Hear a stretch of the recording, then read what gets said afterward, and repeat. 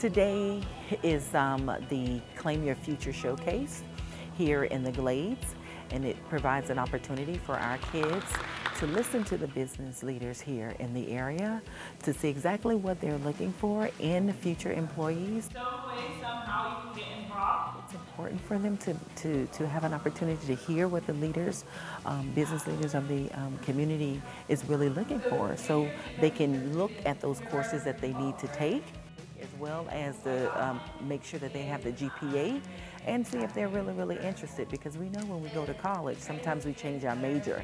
So it's very important for them to know what they're looking for, those personal skills that they're looking for. So we want some students right now. What we're trying to do is expose our kids at a younger age into the workforce. A lot of times our kids don't start thinking about the workforce until they're a senior or they're in college.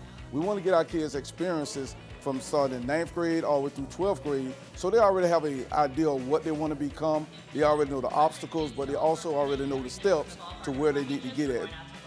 Well, I really liked it. It was like, it was a lot of information, like scholarships. I really wanted to get into the FAU scholarship, and it was just amazing.